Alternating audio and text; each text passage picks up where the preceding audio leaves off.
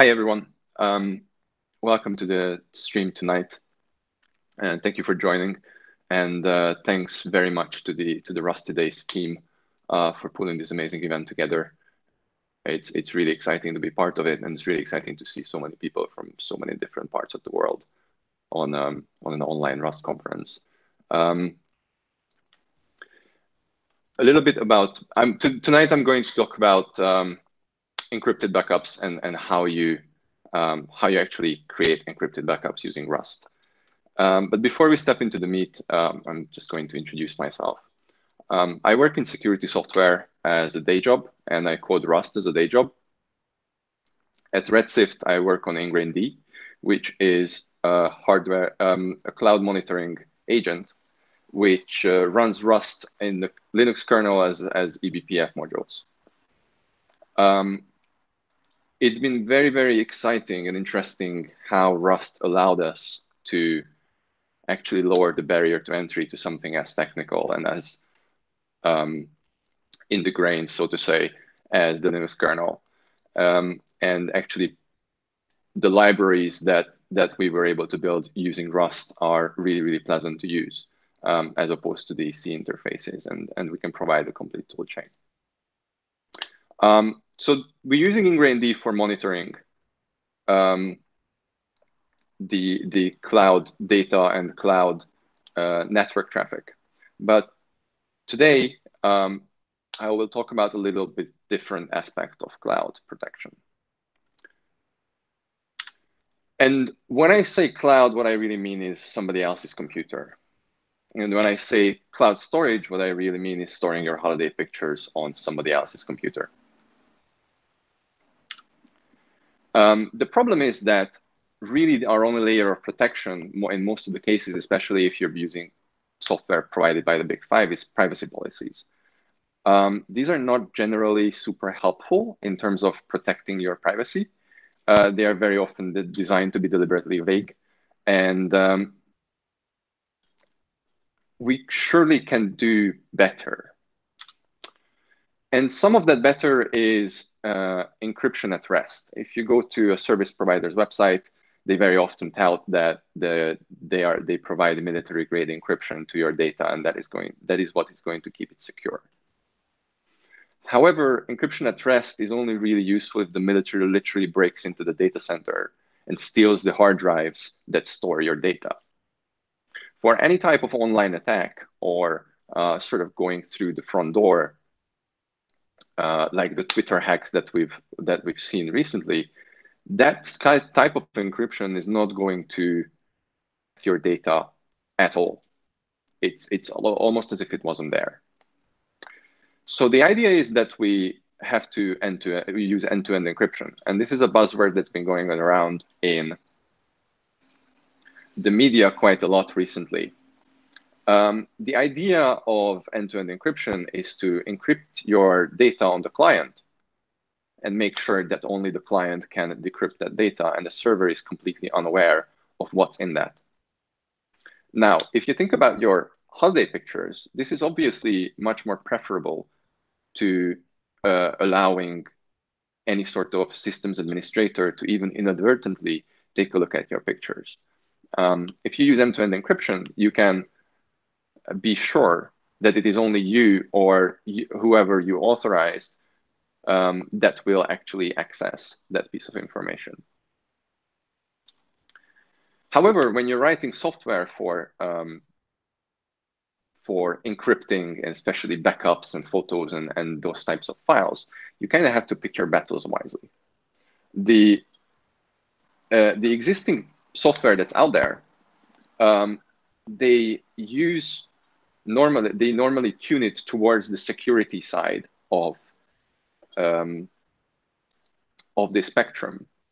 But I think there was a lot of development in the past sort of 10 years in cryptography that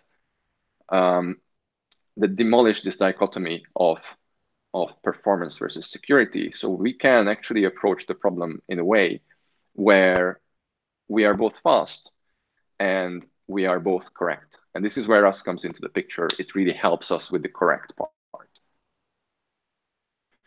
So how do we actually just in general. We have to minimize the latency, maximize the throughput, and then profile and tweak, and then rinse, repeat. What you're going to notice on the slides is that performance needs to be designed into a system. Before you actually start implementing something, you need to think about how that is going to be used and what sort of people are going to use it, and then embed these assumptions into your design to provide the user experience that you're targeting with the optimal scenario. When I say latency, what I really mean is the time to the first bit of response. And you can measure this in nanosecond or milliseconds. You can, when you're reading a file from a server, for instance, you're accessing your Google Drive or your iCloud account, you're sending a request to the service provider. The service provider will do a lookup on their side, execute some sort of business logic, and then return to you with your data. Now, the latency is the first bit of response after this entire cycle has been done from the time that you finished sending your request. Obviously, in a network scenario, this is probably hundreds of milliseconds. But when you're reading from a disk or an SSD, that is going to be orders of magnitude different and lower. Even between spinning Rust, as in conventional HDDs or SSDs, there can be huge differences. Really, really interesting one is syscalls. Whenever you access the operating system, you execute a syscall. So typically opening a file or sending data through the network or reading or writing to a file are all system calls that involves some level of latency because of the way operating systems generally work. And this can be significant if you're dealing with large amounts of data or large amounts of files. Throughput is the time to completion, and we usually measure this in gigabytes per second or megabytes per second. This is a property of encryption algorithms or compression algorithms. It is a property of your network link. You normally in Europe, you purchase your internet service based on the throughput that you will get in an ideal scenario. And it is also a property of the disk. Not only the lookup speed is what matters, but also the actual speed at which you extract data from a disk.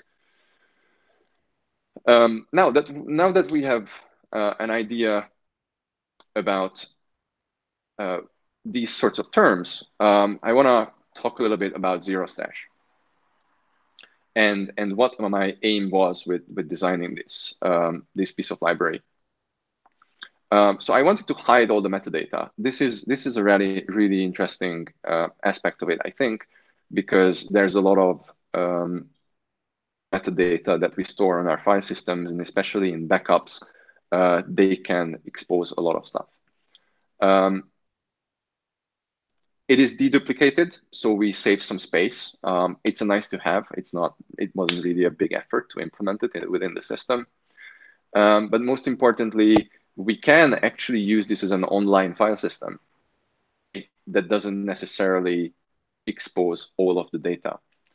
And this is really exciting because it also means that whenever a user logs into a cloud service, we can also use the Zerostash format as a key value store where we use their personally identifiable information. And do this in a way that the server has no idea about, whether does not necessarily need to have an idea if the users are accessing their data or which parts of the data they are accessing. So in order to achieve sort of fast programs, the first step is to minimize latency.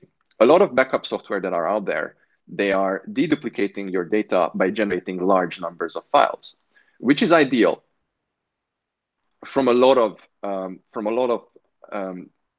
aspects of the design space. Most importantly, it reduces the complexity within the backup software itself. However, large numbers of small files means that you're accessing your files more frequently. So what I thought would be a good idea is to pack all of these into relatively large objects and pack these objects densely so that we minimize the access to the file system or the network whenever we're synchronizing or decrypting the data. It is large enough to be efficient. 4 megabyte happens to also kind of align with access sizes of SSDs, and which gives us a really nice alignment and actually a speed bump theoretically. But also it's a very versatile file size, I feel. For different use cases, you can increase that or decrease this potentially. But the key thing is that we only work on 4 megabyte uniform objects that densely pack our data. The raw structures that access this object, which is also represented as an object in Zerostash, look like this. It's a generic thing because it generally works on a file, on a buffer. And there doesn't need to be anything else. But a buffer, it has a capacity, it has a cursor, and it has an ID. And the object ID is just 32 bytes of random. The capacity is interesting because we need to reserve some space at the end of the file for cryptographic tags and a number of other accounting pieces. And the cursor is something that I actually lifted over from the STD libraries read-write implementations.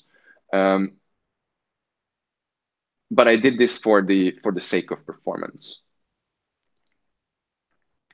And the usual way of interacting with this object is actually initializing it with a block buffer as the buffer. And I talk about this later why.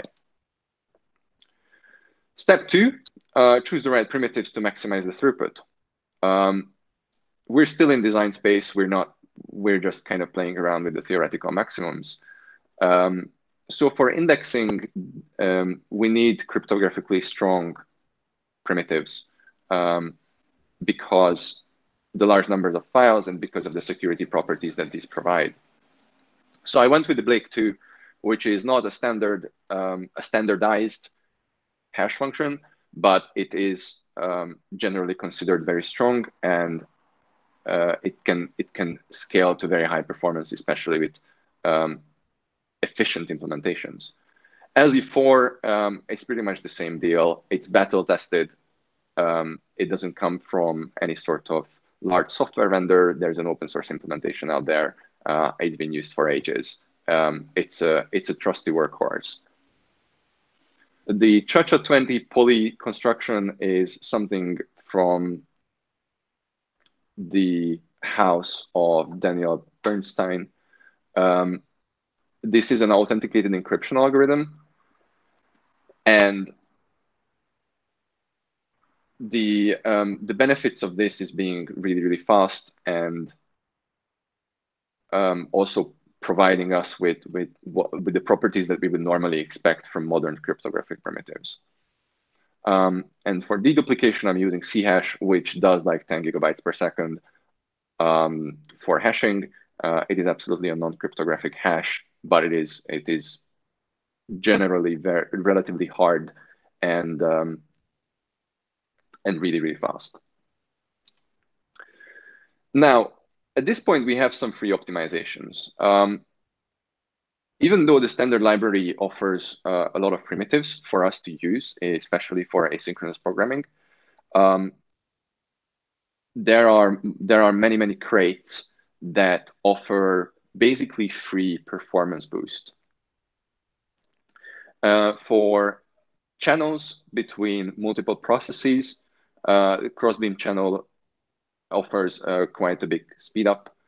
The Crossbeam utils package crate provides us with a threading implementation that is generally a bit more versatile than whatever is found in the standard library. And the RW lock implementation in the standard library is, I don't want to offend anyone, but it doesn't have a great reputation in terms of performance. So there are alternatives to, like, drop-in alternatives to it that exist. However, for my use case, I was better off using a parallel hash map library, which is dash map, and it's amazing. It is really, really fast. It makes accessing data from multiple threads really, really easy, and provides a great API for doing so. I mentioned that Blake 2 can actually achieve really high performance whenever when you get a really efficient implementation. And that means that there is a really efficient implementation in Rust, which is this is the SIMD implementation. As a bonus, the Rust Argon 2 library also uses this as part of its Argon 2 implementation. So we're actually reducing the compile times while getting a really, really nice Blake 2 speed. LZ4 is just a wrapper for the C library. I kind of compared it with a couple of other crates like minis, but LZ4 is just very versatile and very tunable. And Chash, it's again a no-brainer. Great API, great implementation, really fast. And we're getting all of these speedups without actually having done any work. We're just using the right crates. Obviously, the way that I learned that these are fast involved a lot of profiler-driven development and kind of like trying out everything that's out there, looking at how complex the dependencies are and try to vet them a little bit. But I think the bottom line is that there are lots of great crates out there that we can appreciate and that actually bring in free optimizations if we're just using them. Now, we have kind of achieved a space where we're comfortable with the primitives that we're using. And now we should figure out how to design an implementation. And the point is, and one of the great things about Rust is that the implementation design can really follow principled engineering. Good programs copy, fast programs steal or borrow. The point is we don't want to copy data a lot of times. And borrowing data actually makes accessing the same buffer very, very efficient and also statically checked by the Rust compiler, which is often a root of error in other languages. Another principle that I followed is that you kind of have to trust the operating system and the compiler to know the right thing within reason. They are really, really smart, generally speaking, but they're also not always smart enough to figure out what you mean precisely as a developer.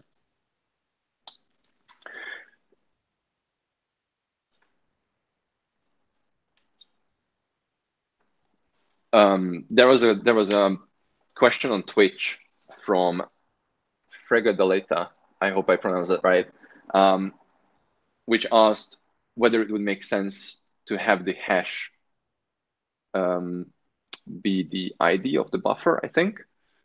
In terms of cryptographic construction, I don't really want to go into all the security details that were chosen. I've documented these in the repository in a document. But generally, there are a couple of trade-offs with the indexing mechanisms. that were actually like part of this design loop. How can we most efficiently index the objects themselves and then the data within the objects? The bottom line is that the way that we pack the objects themselves doesn't really lend them to hashing that easily, and we get some security properties from other places. So the big picture of the program and how we actually want to structure compressing a bunch of files into our objects, it looks like this. We open a file, we mmap the file into memory, which basically creates a memory area that is equivalent in size to the file itself. So we can just access that file as if it was a buffer in Rust. And then we go through this, we run the deduplication algorithm, and then we check if we've already stored that piece of information in our index. And if we haven't, then store it, and then just do some other bookkeeping, and do this in a single thread. Now, we've kind of like have a rough idea of the implementation. It's very, very important to start profiling. And I actually started profiling very early on in order to figure out where the bottlenecks are. Perf, it works greatly on Linux. You get really, really detailed output, and software like Kcache can actually load perf files in a graphical environment, but perf on the command line is also very powerful if you happen to be debugging on a server. But a lot of times I was just using OS, which, as you can see on the screenshot, and this is a release build that we're looking at, actually resolves all the symbols and the binaries, and we can start digging into the nitty-gritty details of our execution and runtime. And I'll come back to the profiler several times during the presentation. Now that we have an idea about how much everything costs in real life, we have an implementation. We know how to profile it. We have pretty good primitives. We've optimized our data structures so that we reduce the access latency. We can start actually tweaking things. And these things, some of the things that I'm mentioning actually like make a lot of difference. First and foremost, one of the things that I was trying to optimize for is reducing the number of copies. This is super important for reasons I'm going to go into later. Slice access generates a boundary check. These boundary checks can be very costly. Link time optimization, at the best case, you can get around 20–30%. Worst case, it probably equals out. Some gotchas about inlining, reducing code size on a hot path, pipelining, and crypto hash libraries using SIMD that I mentioned. This is actually incredibly important because the SIMD speedups are significant. I don't consider myself smart enough to write SIMD code myself, so I was mostly leveraging other people who have put in the great work. Now let's just go back to mmap for a second, because I think this is very important if we wanna achieve high performance on basically any sort of database like application. There's a new kid on the block called IOU Ring, which offers really exciting and interesting modes of async access that actually get really good real life speedups. However, at the moment it's Linux only, so and I kind of wanted this to be a multi-platform thing. Developing on macOS, I can't really rely on platform dependent stuff. I think one of the great things about about Rust is that a lot of the libraries that I'm using, like MemMap, they can do stuff that's similar to other operating systems' native system calls. So MemMap does some magic on Windows that basically gives me the same properties as if it was mapping natively in a POSIX Unix system. It works everywhere. MemMap, the fact that we're using mmap reduces the memory, the syscall pressure quite significantly. And the way that this works is you start accessing data, and if the data is not in memory, that access will generate a page fault, and the operating system will go back to the disk, ask the disk to get him the data, and then the operating system will put that data into the memory for you completely transparently. It's in mechanism very similar to reading through a file, but it's automatic and less predictable, which is sort of a downside. But the really powerful part of it is that you get a slice that you can pass around. And you can design your entire data flow around this. When you have a file, you mmap that file, and then you just start working on slices and feed those slices into the crypto algorithm, and you don't, and compression and whatnot. And you don't really need to think about copying. You're just borrowing that from that same memory structure that you're building, that you're going to go through anyway. I've done some tests, and the performance differences to reading a file chunk by chunk is actually quite significant compared to whatever mmap does. And the power of Rust comes in because we can pass these borrows around safely. This is sort of a small picture, but the syscall pressure is quite an interesting one. What you can see here is opening a file, closing a file, mmapping and monomapping the file, as in undoing the mmap, is around 20 to 30% of the complete runtime, which is quite significant. We're opening files for reading and writing when we're decompressing. We're mmapping these files, and there's also some syscalls involved, well, native library calls involved for actually copying the data out and into our memory space. So minimizing these open operations can be a huge win.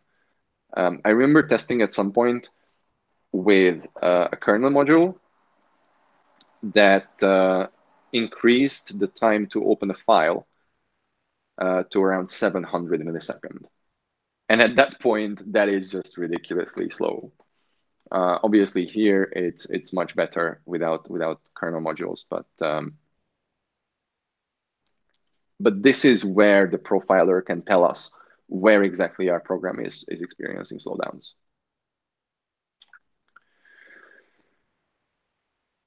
However, you always gonna need to copy at some point. I think the really important part is to be able to tell when that copy happens. And if you just pass around slices and are quite pragmatic and principled around how you manage this kind of data, then one of Rust's greatest power is that you can actually reason about what happens at a low level in the memory. So you get this very fine-grained control. And you can precisely pinpoint when that copy is going to happen. Related to this is slicing a slice. This is something that I ran into and I didn't really understand why things are slow. The point is that I saw that there was a function call, and the function call goes into another one, and there was some inexplicable slowdown there. And what I discovered is that if you start slicing on a hot loop, on the hot path, then all the code that is generated by the slice access is going to be big enough to actually ruin the cache lines and expensive enough to ruin your performance. So you want to avoid situations where you just keep looping around and slicing into the same piece of data over and over again, especially if you're like reducing the slice, because then every single time you generate that boundary check with the panic code, which could be unwind or could be abort. And that can get very expensive. I mentioned cache lines. So one of the tricks that is relatively difficult to reason about in Rust is reducing the code size on the hot path. Inlining code will avoid function calls, which is a different type of cost. But there's a trade-off that we need to really think about, because inlining too much will be equally bad for performance than inlining too little. I think it really is a lot of experimentation to figure out what is the sort of code that is worth inlining. And the good thing about the inline macro is that it still allows the compiler to not do that for you. There's an inline always macro, which is a lot more dangerous because that will always inline that piece of code.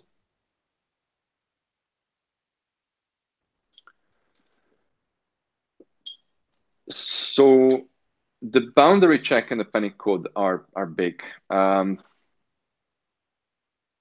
There's a trick where you can reduce this by using an assert macro, in which case you definitely want to,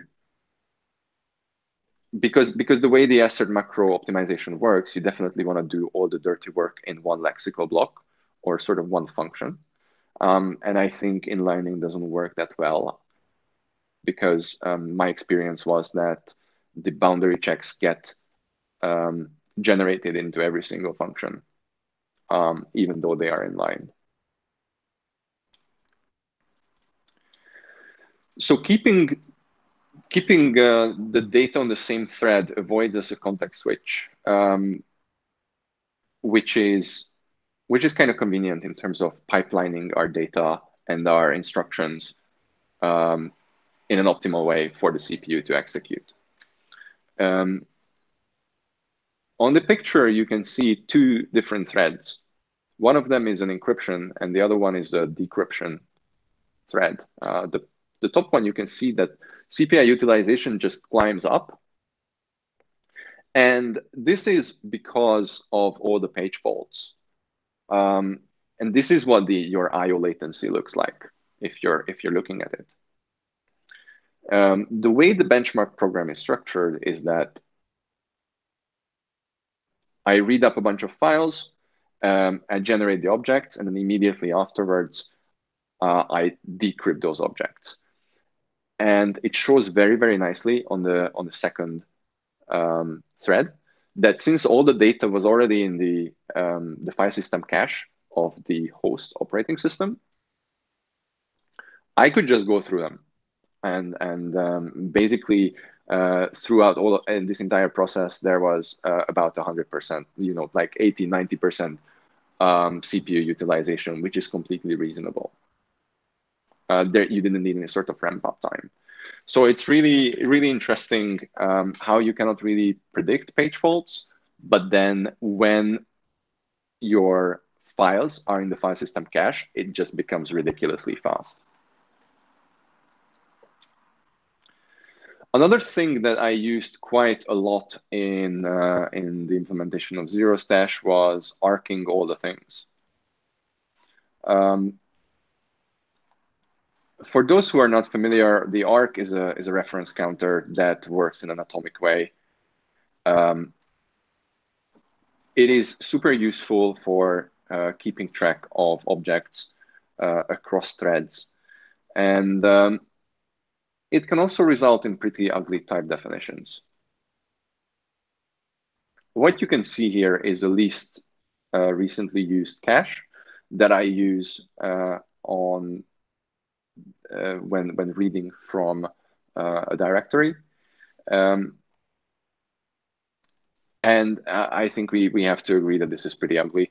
But it also allows us to control and sort of automatically garbage collect all the stuff that we don't need anymore at the time of not needing it anymore.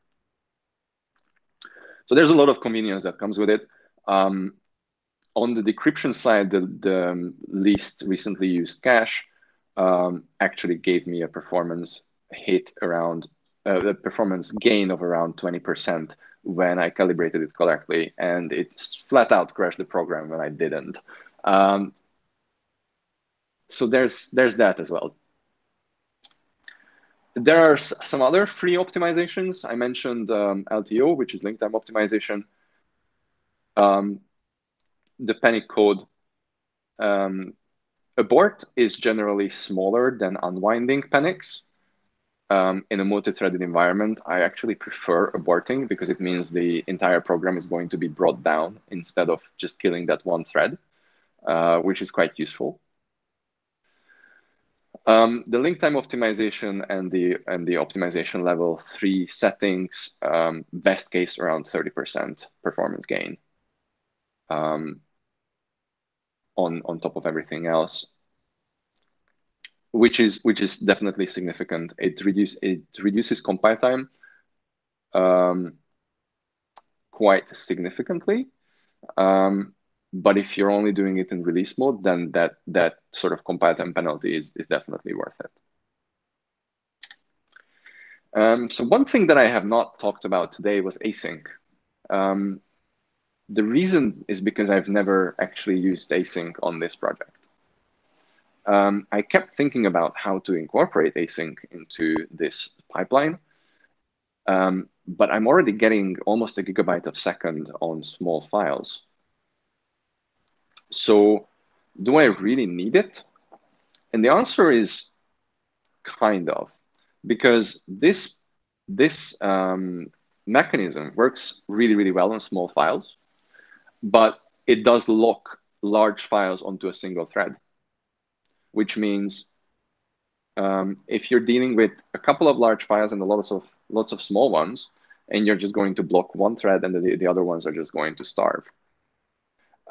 So async would definitely be useful for breaking up the workload and the pipeline so that we can schedule them across a number of threads dynamically.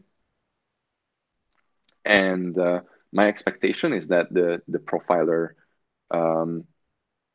picture that I showed above about the ramp up of the CPU use, that would kind of flatten out because of using async. I have yet to test this. If anybody's keen to play around with it, then I would really, really welcome the contributions. And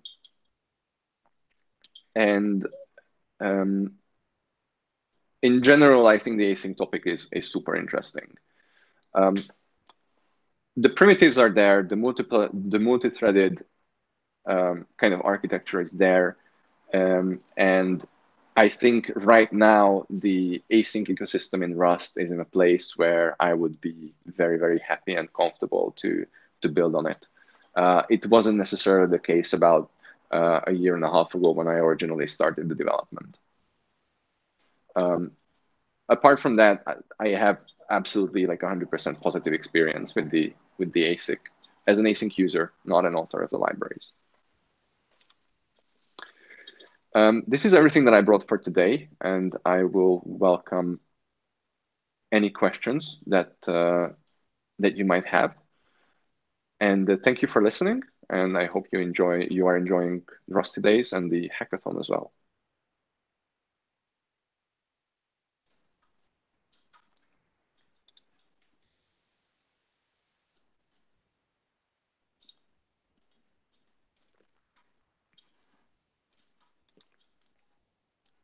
I'm being told there's a tiny bit of a lag.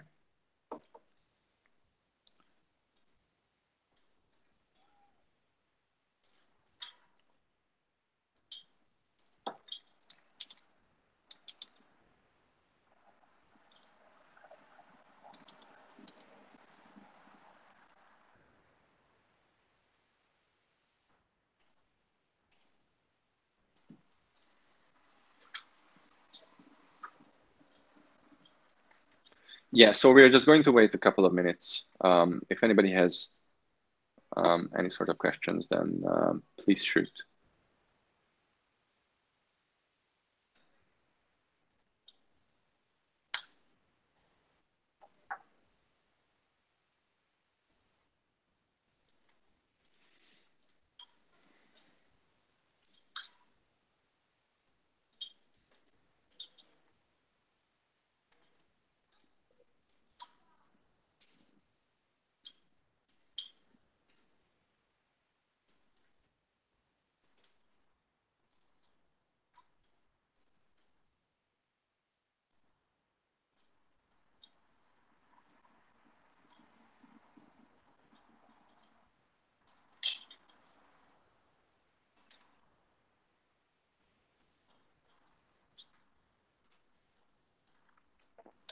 So there's a question about how we compare read and mmap. Well, my read implementation that I did literally just walked through the file bit by bit, and then whatever came in, it just fed it to um, and just fed it into the C hash hasher, which was, so in terms of implementation, it was sort of tedious because every single read can fail, and every single read I would need to handle the error cases. And on top of that, it just generated lots of system calls. One of the tricks that I probably did not mention is that there are not many allocations during the runtime of the program. There's not a lot of cost to malloc, for instance. It is there, but it is relatively insignificant. A big win is reusing the same buffers that you would be using anyway and just dumping them to files. Resetting the cursors and whatnot, and then just dumping the entire thing into a file. So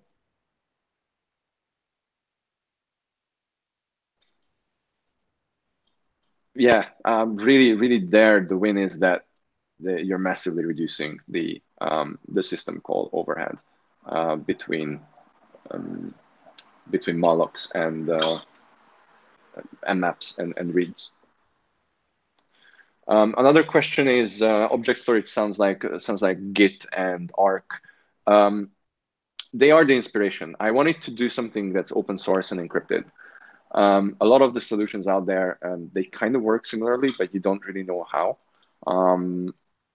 And the documentation on the exact crypto that they use is very sparse. Another problem that I had is that they were really slow. And so if you look at something like Boop, which builds on Git, it generates a lot of small files. It is generally very slow to sync. I had the same issues with Tahoe LOps and Tarsnap, where they provide reasonable performance for putting stuff in, but there are so many files that actually retrieving them is taking an unreasonable amount of time.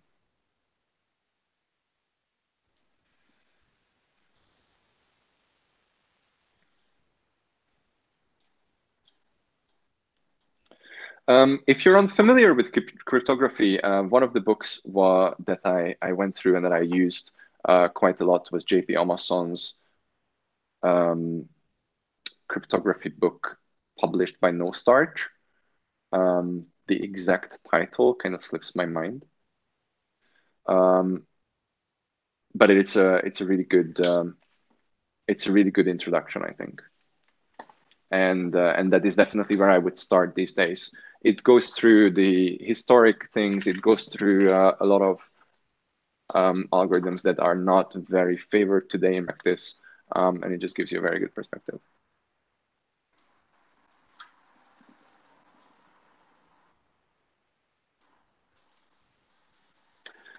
Yeah. There's a question about how big the performance improvement was by using inline. The thing is, I don't really know. I went through a phase of starting to inline stuff, and then I started removing inlines, and I didn't really see any huge difference. And I think that was because the code was generally very optimizable for the compiler. Some things actually had like a couple of percent impact when I was inlining on the hot path. Very, very simple stuff like sref and other simple trait implementations. I think the bottom line here is that you kind of have to play around and see if it works or if the compiler does the right thing anyway.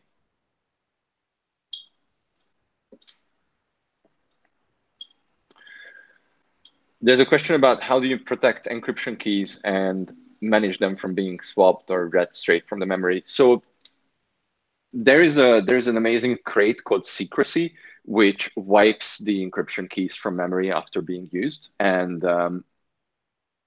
I just had a discussion about this recently with someone in IRC. A great thing about Rust is that as a library author, I can enforce that all the key material that I generate or derive or otherwise return to the users of my library, those keys will always be wiped from memory by the guarantees of what I can provide. And this is really, really great. Another way that you can protect key material is obviously memlocking a process into the memory, which means it never hits the swap space. I think this is very often used. Other than that, I think operating systems started to introduce memory encryption schemes. I don't specifically know the details of that and how they work because they tend to be transparent. But there are no other special protections apart from for the key material. It's basically the role of the user to protect the keys.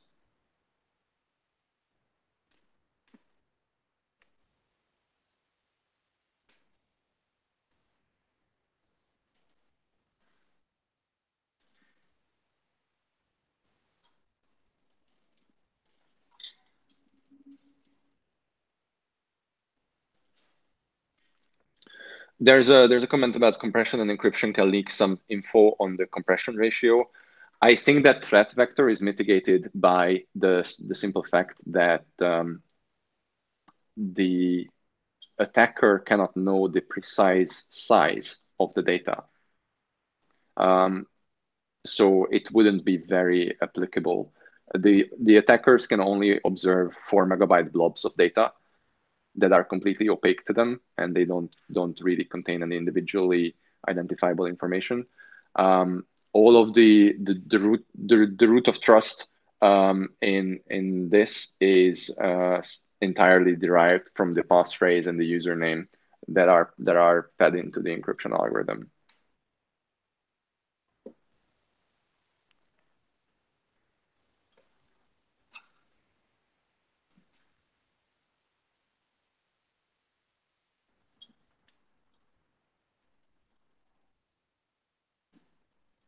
There's a question about what approach and library do I prefer for error handling. I started off with Failure, and that was a failure. Right now, I'm using this error and anyhow consistently everywhere, and I can highly recommend these. They're great. They are super convenient, super clean. Don't come with any of the baggage that Failure does, and they are generally just very easy to use and understand. There are a couple of more crypto questions. How do you do regular backup verification? Well, one of the key points of Zerostash is that it separates the metadata from the data. In which case you can keep your metadata actually in a separate space than your actual data, and using the hashes you can go through them and verify them, sort of extract them, or just even get all the data bits, and based on the hashes that are part of the indexes, guarantee that stuff is there and not changed. So it's really trivial to detect whether the data was changed, and actually a couple of things are combined so that it is harder for an attacker to change data. But again, if you're interested, I'm happy to take this up, and please reach out to me on email, and happy to chat about stuff like this.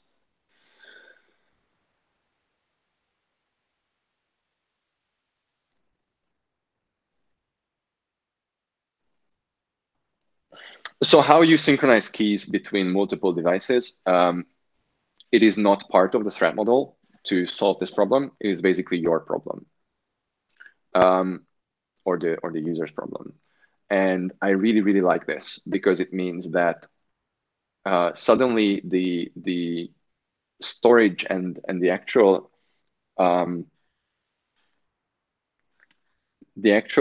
storage of data becomes completely disconnected from how you manage the keys to access that. And I'm pretty sure there's a lot of research and there's a lot of very good and novel solutions for key distribution, but I deliberately chose not to include that in the design space because that's an entirely new challenge. And I really want to use this as a primitive that you can build upon. This goes back to one of the other questions about data verification. The model itself of what you store in these 4 megabyte blobs is completely up to you. You can choose different data formats that you can put in there. The fact that I'm using this for file encryption right now is something that I had a need for, but ultimately it's extensible and versatile enough that you can create your own indexing mechanisms and build your own cryptographic designs into a system that uses this storage layer. So I think it's really good for composability.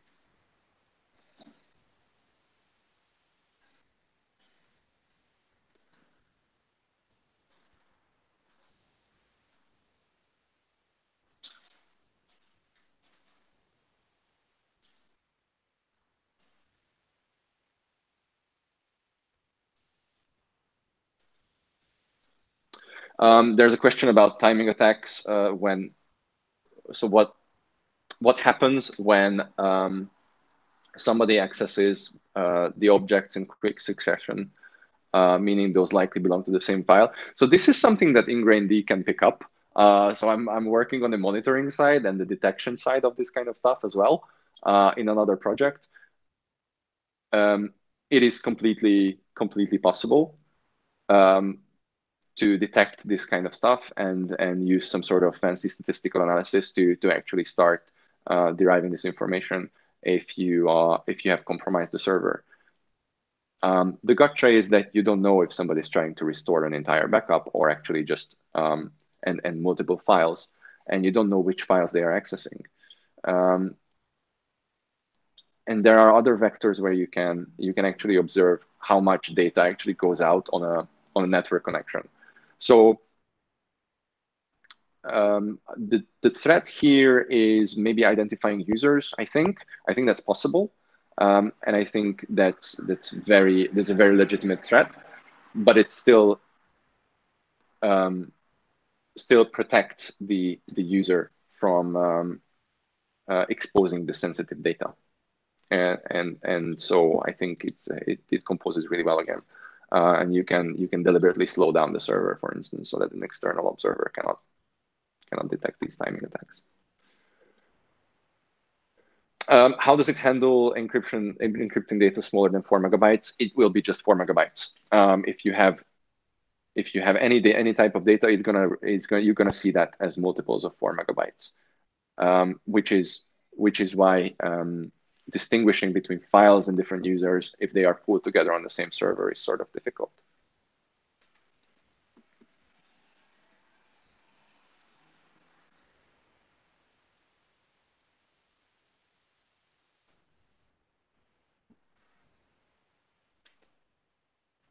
So if there are no more questions,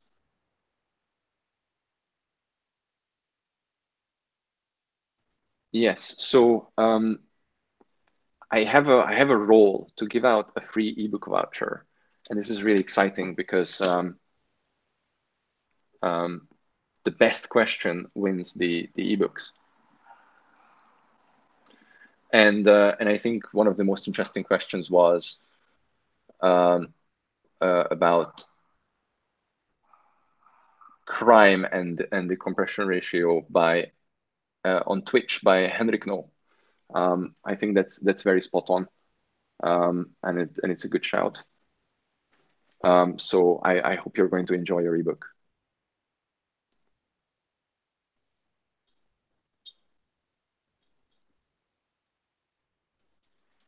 Cool. I would like to thank everybody for joining tonight, and thank again for the organizers, and